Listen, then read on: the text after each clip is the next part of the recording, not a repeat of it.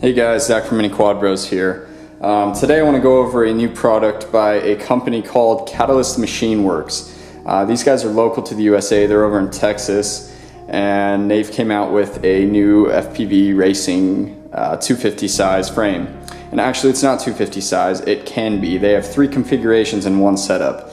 They've got a 250 millimeter frame that runs 5 or 6 inch props. They've got a 290 millimeter frame, and this is all built into the same frame. It's just different configurations with different arms that you can interchange pretty much. So we've got the 250 millimeter running 5 or 6 inch props. We've got the 290 that's running 5 to 7 inch props, and a hexacopter, a 310 millimeter hexacopter frame. All configurable within the same frame. You just need to order, I think, extra arms for the different configurations and you're good to go. So this is the packaging it came in. Obviously I opened it up and had a look first before I did this video, but ignore that. Check these guys out. I'm gonna put a link in the description below so you guys can check out their stuff. They don't only make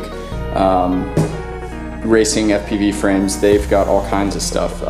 Guy I spoke to, Neil, he's the lead engineer over there, and he's super bright and takes time with his products. They've got all kinds of brushless gimbal products. They've also got 3D printed parts they sell as accessories like motor tilts, mobius cam, and probably some other stuff coming out in the future. Alright, so here's everything out of the box. You'll notice we've got 4 frame plates.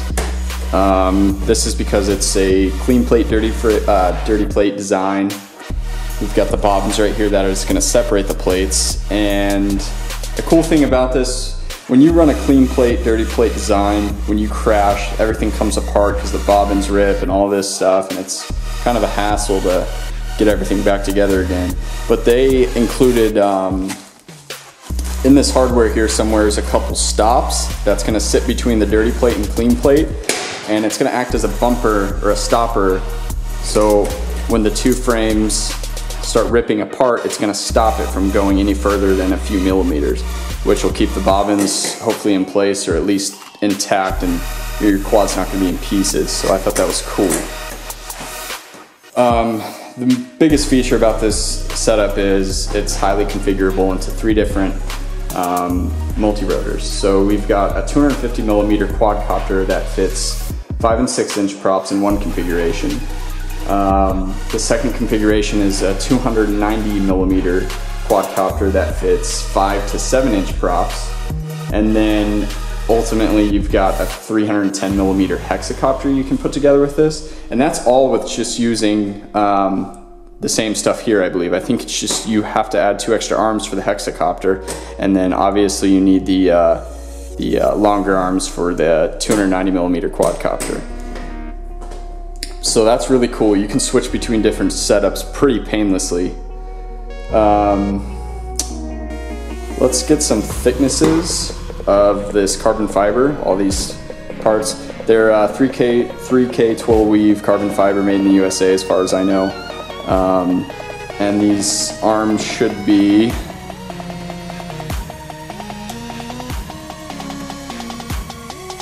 3 millimeters thick. Yep, that's good. And these are probably 1 millimeter by feel. Yep, so that's good, that's standard. These arms are impressive actually, they feel really solid.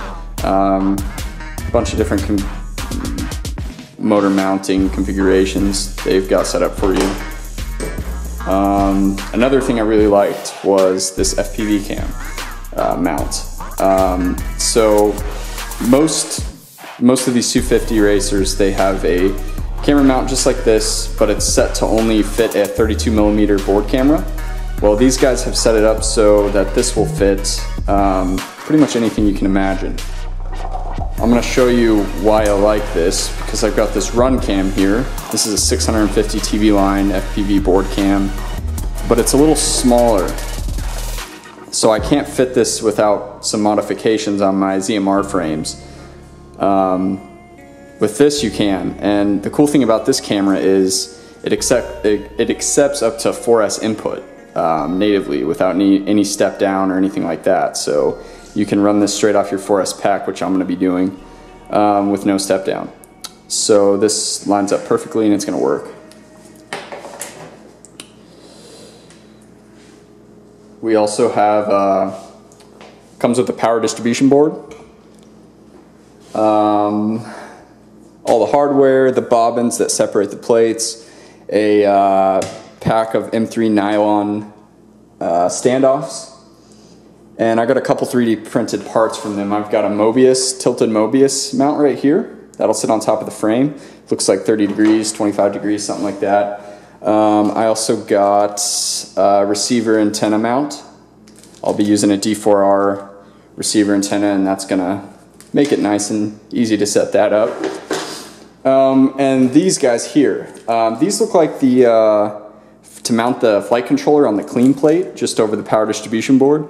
I'm going to be running a high power setup, and they suggested not to mount the flight controller to the clean plate if you're running a high power setup. So I'm going to mount mine to the dirty section and see how that goes. I want it more locked into the frame, that's why.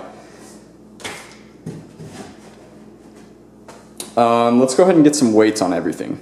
They say that the 250 millimeter configuration is going to weigh 150 Gs, 290 is going to weigh 156 Gs, and the hexacopter is going to weigh 190 grams.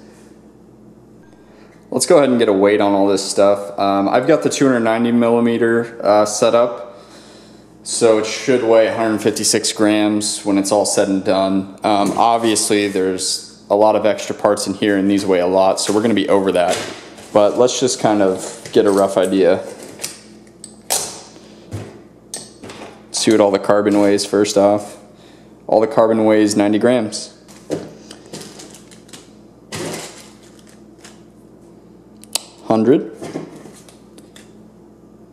Obviously got little baggies here, they don't weigh much though.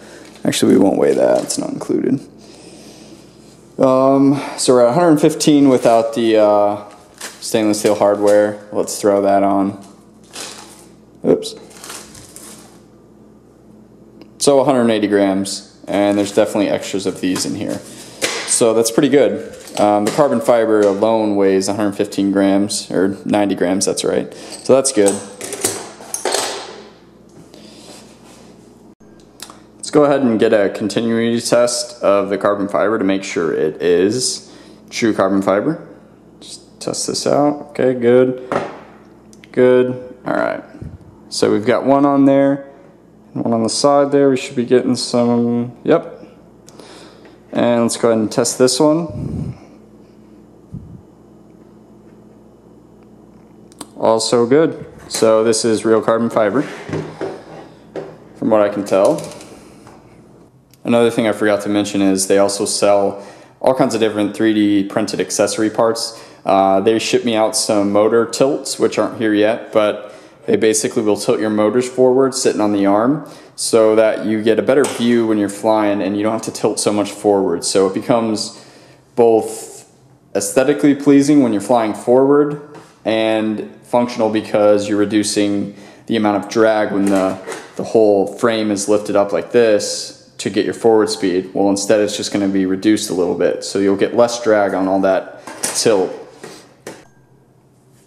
So just an overview, these guys are Catalyst Machineworks. They're based in Texas in the USA. They're going to be quick on shipping. They're excited, they're new.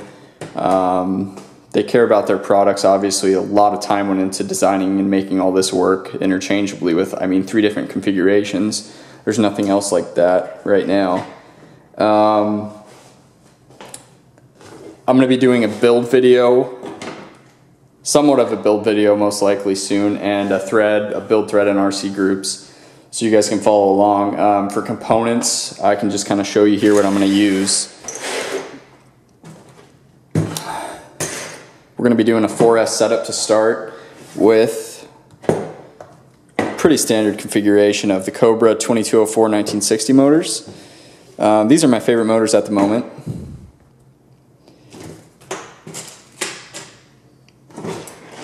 For starting out, I'll probably be using the ZTW 12 amp ESCs, the Spider ESCs. Now these ESCs are pretty awesome. They come pre-flashed with Simon K 51513, the standard one that works with high kV motors.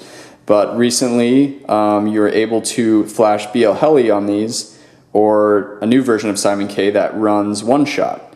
The code got updated, so we can run one shot on these ESCs with BL Heli or Simon K.